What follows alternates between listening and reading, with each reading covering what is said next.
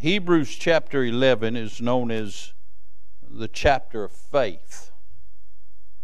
Verse number 1 says, "Now faith is the substance of things hoped for, the evidence of things not seen." Verse number 6, it says, "But without faith it's impossible to please Him. For he that cometh to God must believe that He is, and that He is a rewarder of them that diligently seek Him." It's not enough to believe that God exists. You've got to believe on Him. You've got to put your faith and trust in Him and His finished works, and He will reward you in doing so. But what I want to read is verse number 8. The Bible says, "By faith Abraham, when he was called to go out into a place which he should after receive for an inheritance, obeyed. And he went out not knowing whither he went. By faith he sojourned in the land of promise, as in a strange country, dwelling in tabernacles with Isaac and Jacob, the heirs with him of the same promise. For he looked for a city which hath foundations, whose builder and maker is God." Look at verse 16. "But now they desire a better country, that is in heavenly. Wherefore God is not ashamed to be called their God, for He hath prepared for them a city." Let's pray. Father, we bless You. Lord, we certainly thank You for the good singing. We thank You for the good testimonies. We thank You for being a good God. Now, Father, I pray You would continue to arrange the atmosphere around here tonight. We pray that You'd be highly exalted and glorified and magnified. And Father, we certainly pray You'd speak to our hearts tonight. Lord, I pray that when You speak, we would not be hearers only of the Word of God, but we would also be faithful doers of the Word of God. Father, You know the need of everyone here tonight. Maybe somebody needs to be encouraged tonight. Maybe somebody needs to be edified tonight. Maybe somebody needs to be enlightened tonight to their spiritual condition. And Father, we certainly pray if there's somebody here tonight, lost, unsaved, never known the Lord Jesus Christ as their Lord and Savior, I pray tonight that, Lord, the precious love of God would flood their soul. Help them to see how much You care for them. And I pray that today would be the day of their salvation. Father, we pray if there's somebody here tonight saved, but they're not where they should be with You, I pray that, Lord, in Your long suffering, that, Lord, You'd speak to them, and God, we'd see them make things right with the Lord. I pray for that one that's in the valley, that, Lord, they'd find the lily of their valley. I pray for that one on the mountaintop, that, Lord, You'd throw another log on the fire of their heart and help them to continue to shine and blaze for You. Lord, wherever anybody else is, I pray You do a work in their hearts. Now, Father, use this unworthy vessel. Help these Thy people. God, bless those that are working with the teens on the other side of the building. And God, just get glory to Your glorious name. And we'll not fail to bow these unworthy heads and thank You for what You've done. Have Your will and way now, Father, for it's in the holy name of Jesus we ask these things. Amen. Amen. In these verses, we find that Abraham listens to the call of God. In verse number 8, it says, "By faith Abraham, when he was called to go out to a place which he should after receive for an inheritance, obeyed." He was faithful to obey the call of God. My dear friends, God calls sinners to repentance. God calls saints to service. One of these days, He's going to call the children of God home. Hallelujah. But listen, if you're here tonight and you're not saved, and God begins speaking to your heart, lets you know you need to be saved, you need to do like Abraham, just obey God and get saved tonight. You say, "Preacher, how do I get saved?" In a little while, we're going to have an invitation, invite you to come to God. We'll get somebody to take a Bible and show you how to be saved. You can be saved tonight. Maybe you're here and you're saved. You know you're saved, but God began speaking to your heart about doing something for Him. Friend, the happiest you'll ever be is doing something for the Lord. Hey, just obey Him. Do what God says. Maybe tonight He speaks something about a specific call. Maybe just a general call. Tells you need to be more faithful. Whatever He says, just do it. Friend, one of these days when He calls us home, you'll not be ashamed when He calls you, because you was faithful to do what He said. We see Abraham listen to the call. Then Abraham left all that he'd ever known. Look again in verse number 8. He said, and he went out not knowing whither he went. He left all he'd ever known. Can I say it's one thing to serve God in a familiar surrounding, but Abraham left not even knowing where he was headed. He just followed God. Can I say, one step at a time, we'll just follow Jesus. It'll be all right. But then notice, he looked for a city. Look at verse number 10. For he looked for a city which hath foundations, whose builder and maker is God. Can I say, we find that Abraham was a stranger and a pilgrim in a land not familiar to him, but he's looking for a city whose builder and maker is God. Can I say this? A stranger is away from home. A pilgrim is headed to home. It'd be good then if you get this down in the gateway into your soul. We are in this world, but we are not of this world. If you're saved tonight, we're not at home, but we're headed home. And you ought to set your sights on that homeland that is just over the horizon. I believe the Lord's coming back for His church. I believe He's coming back soon. Hey, if you look what's going on in this world, everything's lining up. It's almost, Brother Bob, to the point where we can see the lights of that city just over the horizon.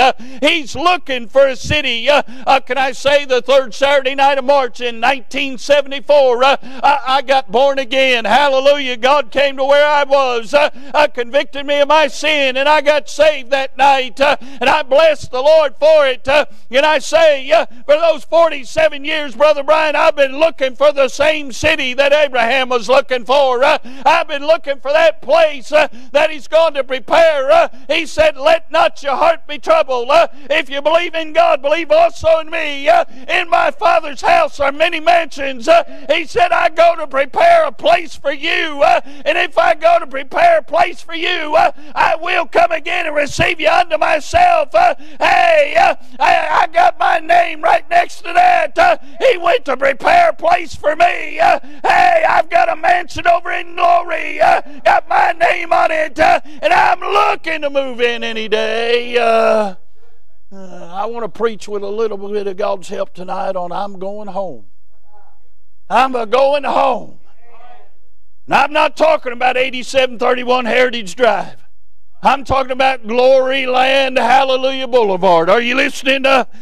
You say, preacher, where is your home? Listen, my home is in a place that is peaceful. My home is in a place where there is no more sin, where there is no more sickness, where there is no more sorrow, there is no more pain, there is no more death, there is no more heartache, there is no more heartbreak. In my homeland, a funeral director's been put out of business. In my homeland, listen, it's a place where every house is a mansion. It's a place where it hasn't even entered into the heart of man what God hath gone to prepare for them that He loves. Are you listening? It's a place where the rivers are crystal clear. It's a place, my dear friends, where the sun, S-O-N, is always shining, and He's the light of the city. Can I say something about my homeland? It's a place where the streets are purest gold, where the walls are jasper, where the foundation of the city is made up of precious gems and jewels. Hey, Hey, the meadows are clothed with lilies because He's the lily of the valley. The streets are lined with roses because He's the rose of Sharon. Hey, what is the theme song of your homeland? I don't know. It might be something like Amazing Grace, how sweet the sound that saved a wretch like me. I once was blind, but now I see. Hallelujah for my homeland. You say, what is the motto of your homeland? We got it hanging up back there.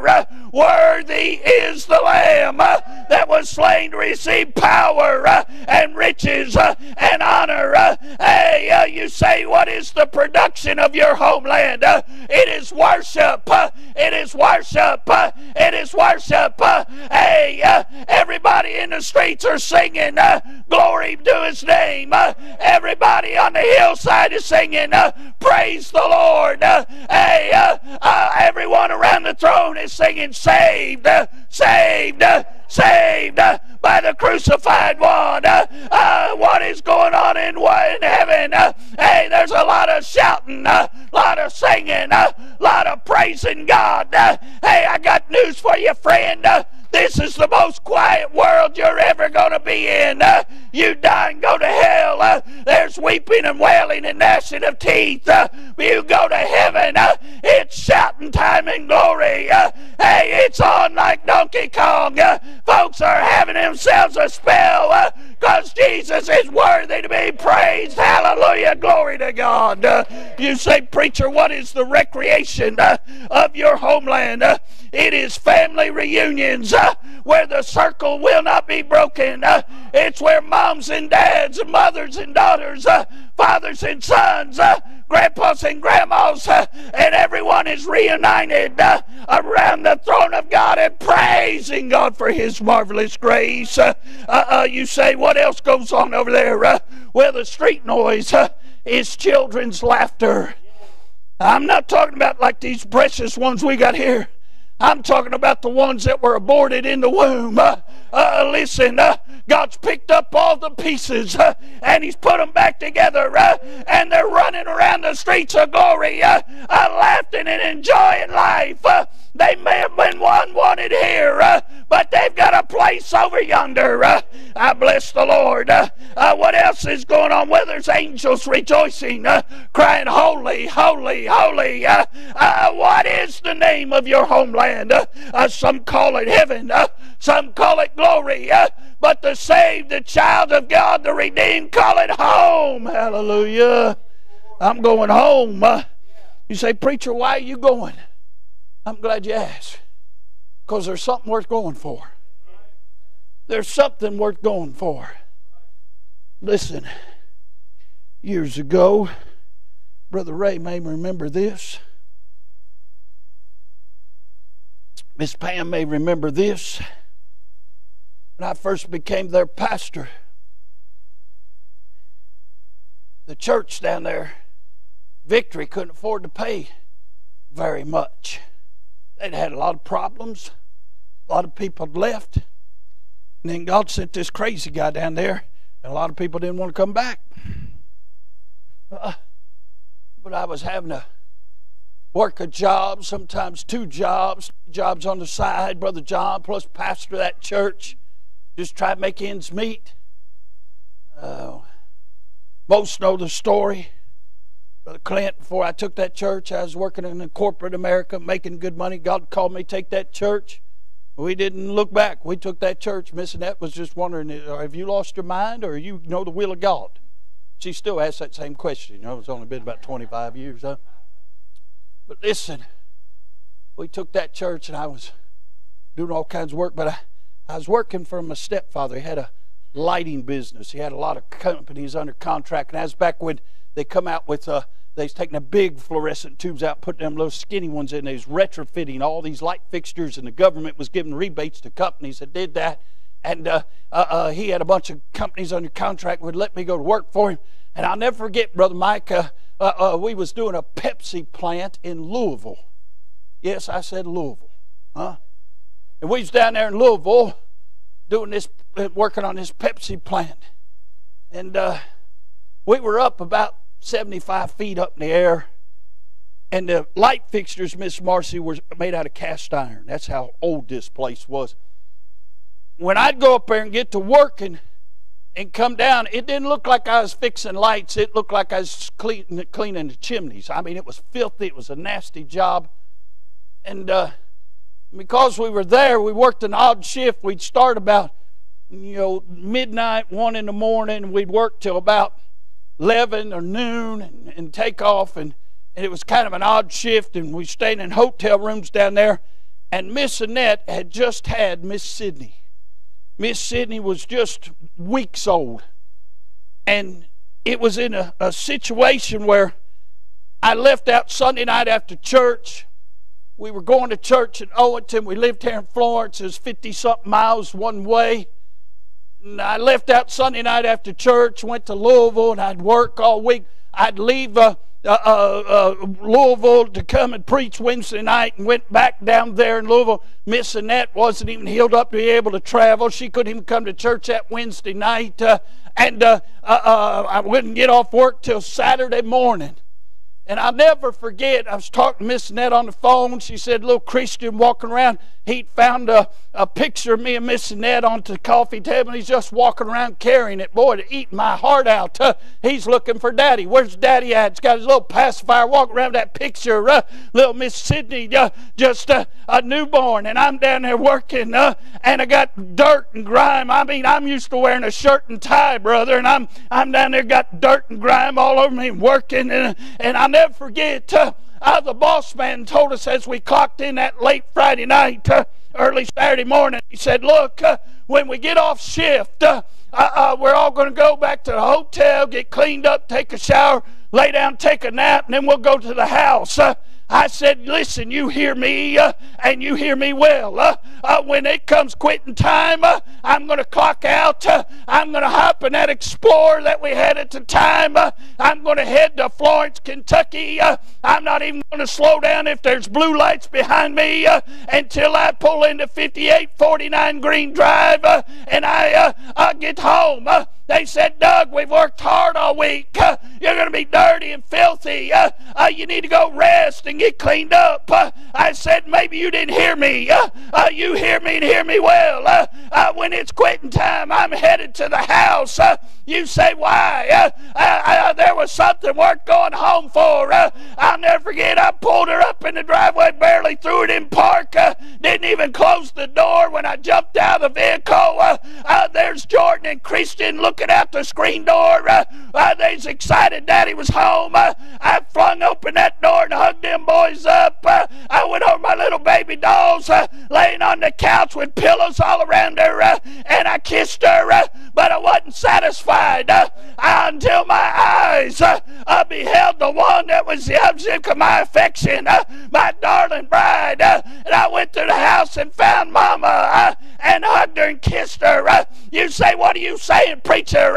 When Jesus calls me friend, I'm not going somewhere to get cleaned up. I'm not going somewhere to lay down. Hey, when he calls me, I'm going to glory.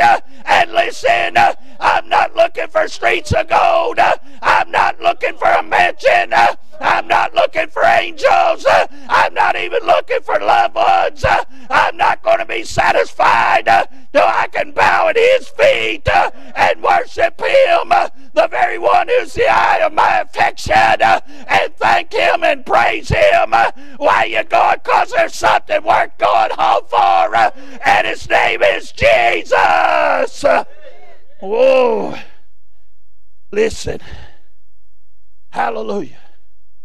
I'm going to see him. And then after we've been there for 1,000,000 years, I'll get to see my family.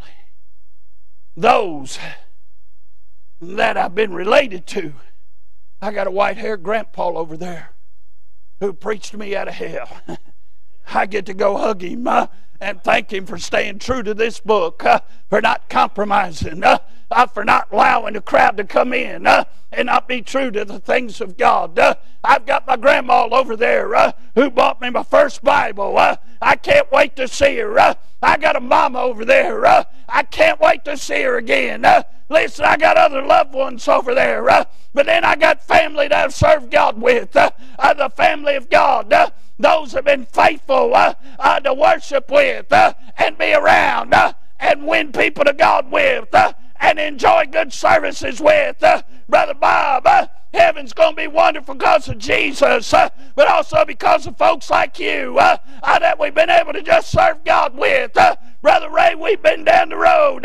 Isn't it going to be wonderful when we get over there after we've got to pay attention to the Lord for a little while?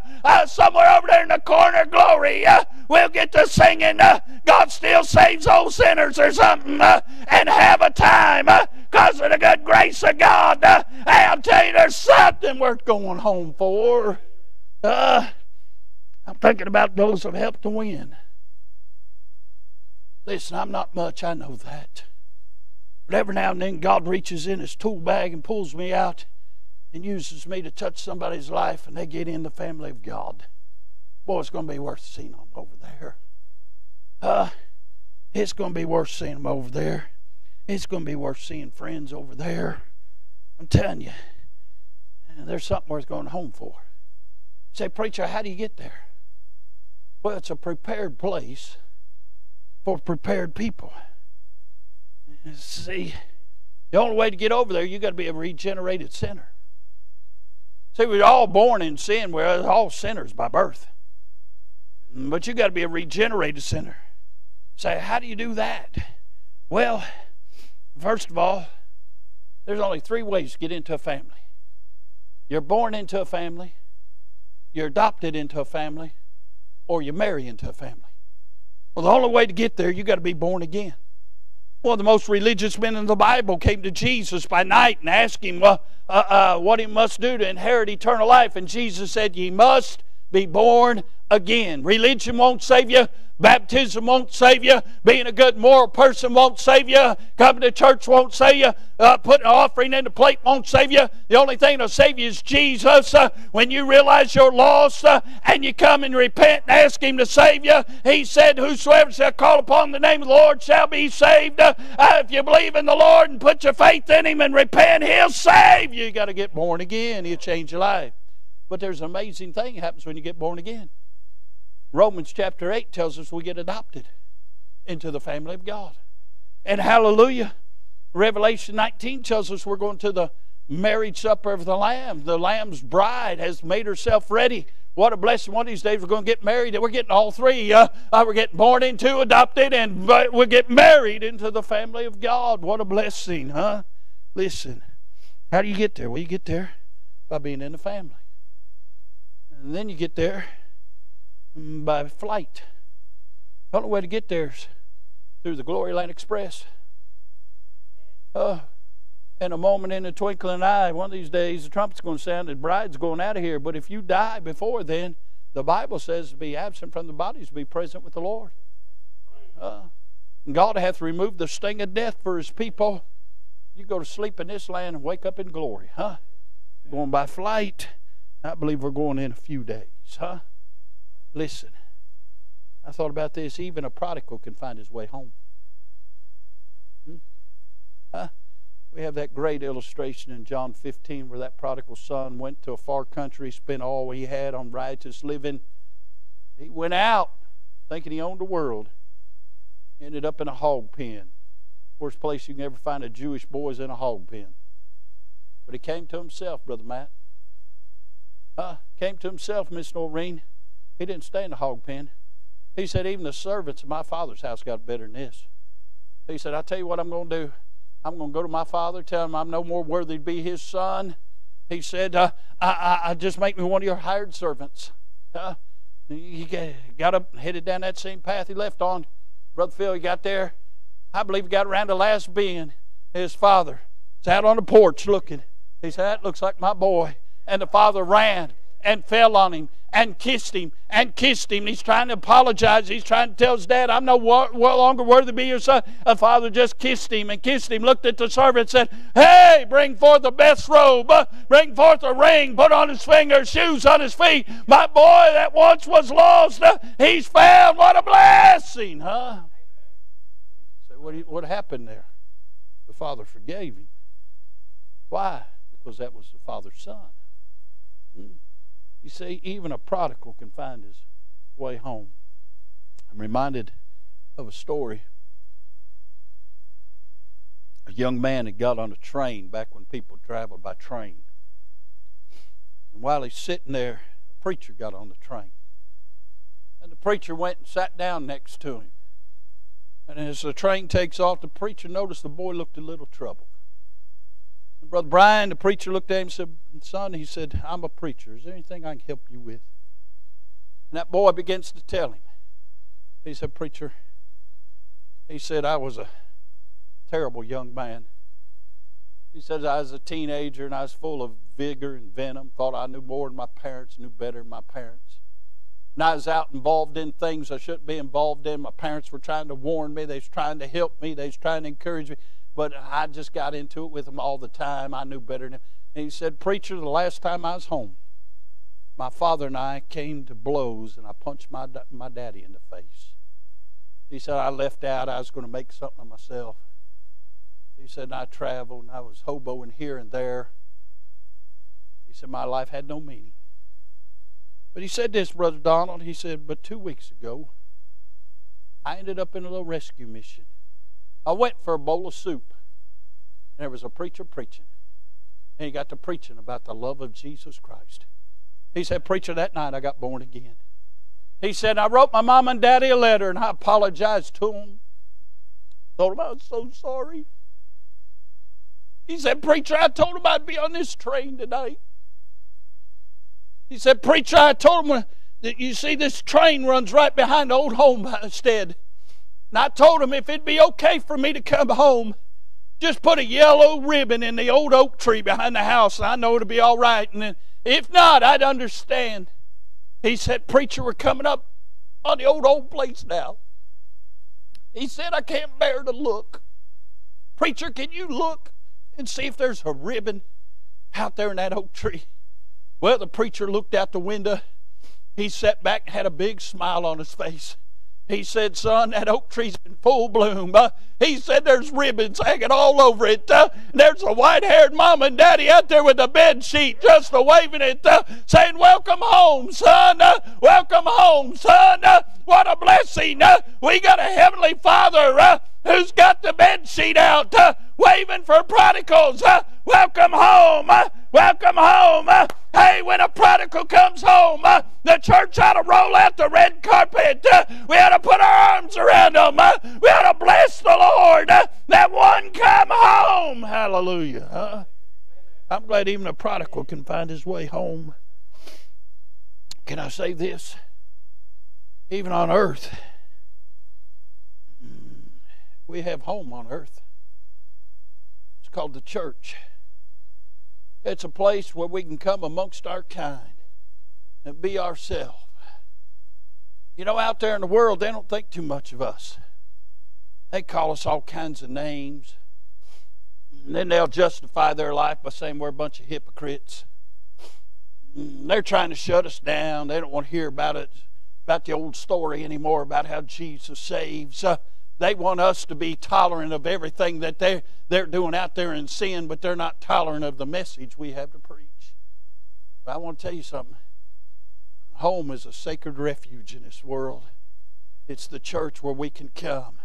We can still worship the Lord and exalt Him, sing songs of praise unto Him, enjoy one another's company and fellowship, and certainly center our thoughts and our minds upon the Bible.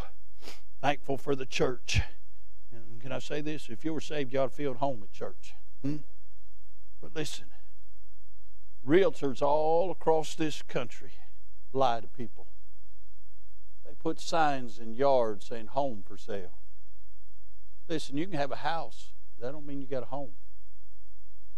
I'm reminded over there in Matthew chapter 7, I won't turn there, But Jesus said, beware of wolves in sheep's clothing.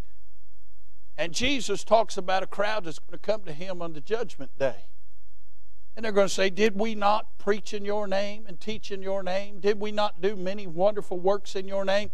Did we not do this in your name and do that in your name? And he says this, depart from me, ye that worked iniquity. I never knew you. See, there's a lot of folks that have all the outward shell that they belong to God.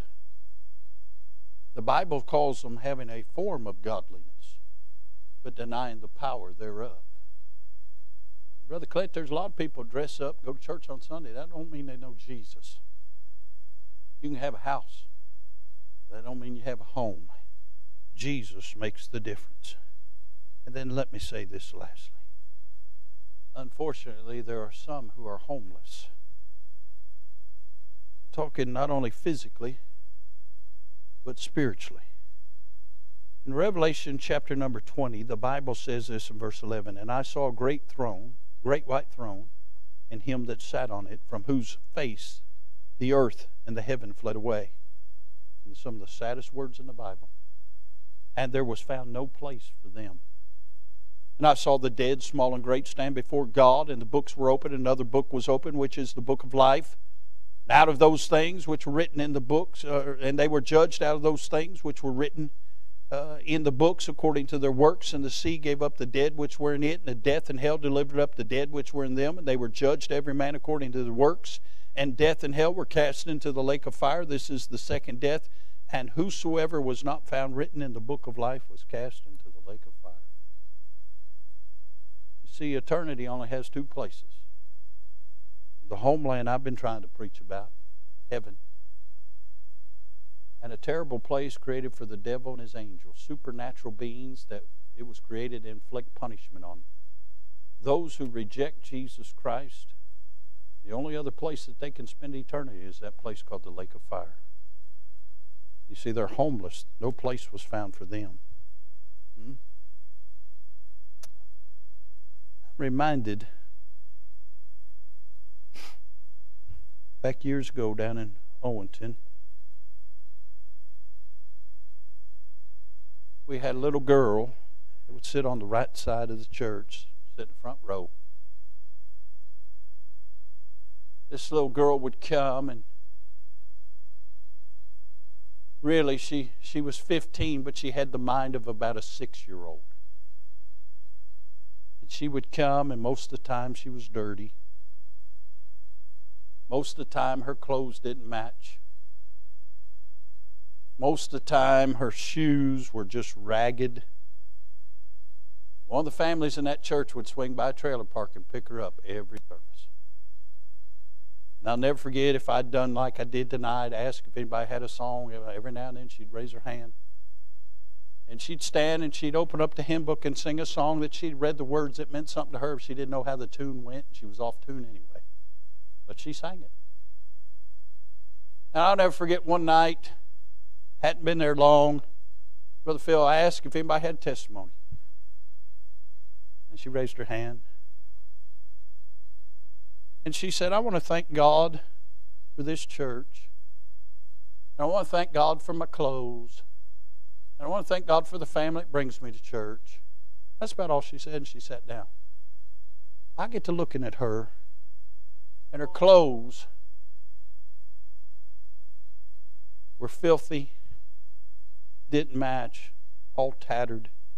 And she's thanking God for her clothes, Brother James. Now keep in mind, I come from corporate America. I'm sitting there in a $600 suit. I had on a $300 pair of shoes. Brother Mike, I had a tie on I'd pay $70 for. I didn't thank God for my clothes.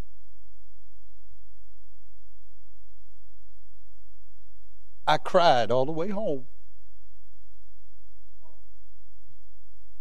Told Miss Annette, I said, you got more clothes than you'll wear in 3 lifetimes. We're going to get some clothes for that little girl. I was booked to preach somewhere that week, and I told that story. I had folks bring me money to give that little girl. So that next weekend we went. We opened the back end of that Explorer, and we had a couple big old garbage bags full of clothes. And you would not have believed the expression I love. She was absolutely jumping and clapping her hands for joy at all them new clothes. And then little Rhonda was her name. Not that Rhonda. We gave the family that brought her to church the money and said, take her and get her whatever she wants. The next week, the family come and told us what she spent the money on. She bought a pair of pantyhose because she'd never owned any. And she wanted to go to the beauty shop and get her hair done at the beauty shop. Well, I told that about Miss Rhonda because a couple weeks after that, we're standing like we do around here. Men stand out there, women sit in the pews and talk before church. And Miss Rhonda came and she brought a little friend with her. And the little friend walked in, and the little friend was 13 at the time. And her friend walked in, she shook hands with all the men, walked in, and I'm about halfway, right about here. And she looked at me, she said, are you the preacher? I said, yes, ma'am. She shook my hand, she says, my name's Beth. I said, my name's Brother Doug. Good to have you, Beth. Well, it struck me. Most teenagers, the last thing they want to do is shake hands with the preacher. They want to go hide somewhere. She shook hands, looked at every man in the eye, shook hands with them, come, shook my hand, sat down. After service, I said, Beth, it was sure good to have you in church. Wish you'd come back. She said, well, I enjoyed myself, and I will. True to her word, that was on a Wednesday night. She came back on Sunday for Sunday school, was there Sunday morning worship, came back Sunday night, came back the following Wednesday night, came back the next Sunday morning, Sunday night, and then came Wednesday, she came to that, and then Thursday came. Thursday, we had a little Jubilee meeting. Thursday, Friday, Saturday. Some of you from Orchard Street may remember it. It's the first little Jubilee we had down there. We had Larry Seals preaching. A lot of y'all came. Larry and Tammy came and sang on that Saturday night. Thursday night, Miss Beth's not there. Friday night, Miss Beth's not there.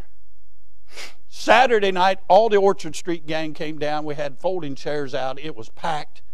The Lord started moving in the song service. I mean, Brother Ray opened up with Prayer Bells in Heaven, and it went to heaven from there. The next thing I know, the singers are singing. God's a-moving. And here comes little Beth. She hits the altar, and she gets gloriously born again. Wonderful. Well, let me tell you the rest of the story. The family that brought her to church took her home after service and then stopped back by the church after they dropped her off. And they came in, they told me the story. They said, Preacher, we think you need to know this. They brought me a bottle of pills that Beth had in her purse, and Brother James, she had all intentions that night of going home, taking those pills, and ending her life.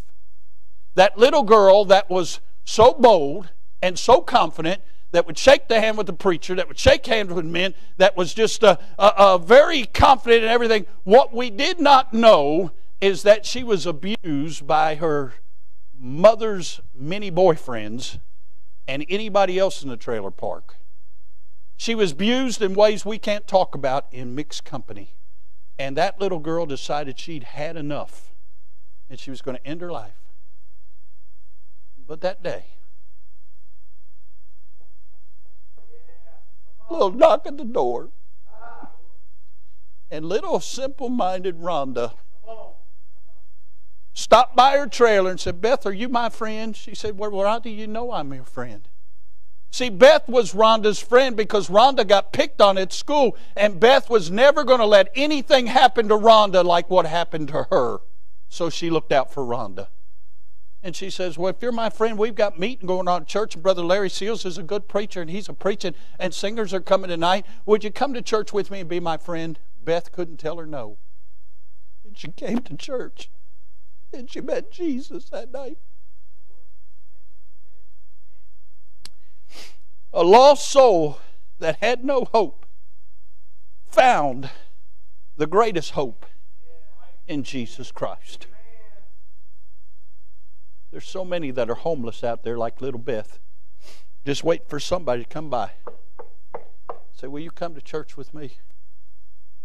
Now listen, through some contacts and agencies there, we got that little girl out of that home. And that little girl got to go move away and live with family where she wouldn't be in that kind of harm's way anymore. I said all that to say this. Over in London, the police officers are called bobbies. There was a little boy got lost in Old Town London. And Old Town London had a big old church, and the big old church had a cross on it. That little boy got turned around and couldn't find his way back home, and he stopped and he grabbed one of them bobbies, a police officer, and he was so upset he couldn't even tell the police officer his name, couldn't tell the police officer's address. And finally the police officer got him settled down. The little boy said this, "Point me to the cross and I can find my way home." All these homeless folks, all they got to do is see the cross and they can find their way home. You might be here tonight and don't know the Lord. Jesus Christ took your sin to the cross of Calvary, paid your sin debt so you could have a home in glory. And all you got to do is put your faith and trust in Him tonight. Friend, I'm going home. Are you? And here's the question, you going to take anybody with you? Who do you know that you can just knock on their door? Anybody? Boy, I was encouraged by those that invited friends this morning. This is a blessing. How many little Beths are out there waiting for you to come by?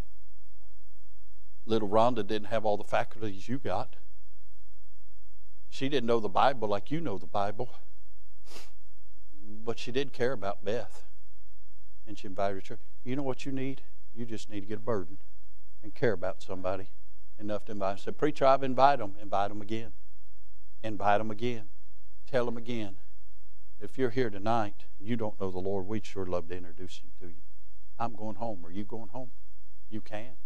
The price has already been paid. Everything's already been set in order. All you have to do is believe on the Lord Jesus Christ and be saved. Let's all stand tonight. Brother Clint, come get a song of invitation. Maybe you need to come and thank the Lord that He saved you. Maybe it's been a while since you told Him you loved Him. Maybe you're here tonight and you're away from Him. Even a prodigal can find his way home. But maybe you're here tonight and you don't know the Lord. Friend, if you'll come, we'll get somebody to take a Bible and show you how you can be saved. I'm glad I'm going home. If you're glad you're going home, you ought to let the Lord know. You're so thankful. While they're picking out a song, folks are praying. Let's pray. Father, we love You. Lord, thank You for going to prepare a place for someone such as I. Now, Lord, when I walked in here tonight, I had no idea I'd been preaching that thought. But Lord, You did. Lord, You know, sometimes we need to be reminded we're in this world, but not of this world. Sometimes we need to be reminded that there is a place called heaven. And one of these days, all of our troubles will be over. But then, Lord, there may be somebody here tonight. Their troubles are so weighty they think there's no way out. Help them to realize Jesus can save them out of all their troubles in this life and the life to come. Lord, I pray if there's somebody like that tonight, they'll just come and let us introduce them to Jesus. Now, Father, have Your way in this invitation. Maybe somebody needs to go to someone and tell them they've been a blessing. Maybe somebody needs to go to someone and tell them they care about them. They're concerned for them. I don't know, Lord. But just help folks mind You just like Abraham did. Just obey. Father, we'll thank You for what You do. Speak to hearts now in Jesus' name. Amen. If you enjoyed today's message, head on over to ibcflorence.com and click on Sermons. And don't forget to check out our other links in the notes section of today's broadcast. As always, thanks for listening.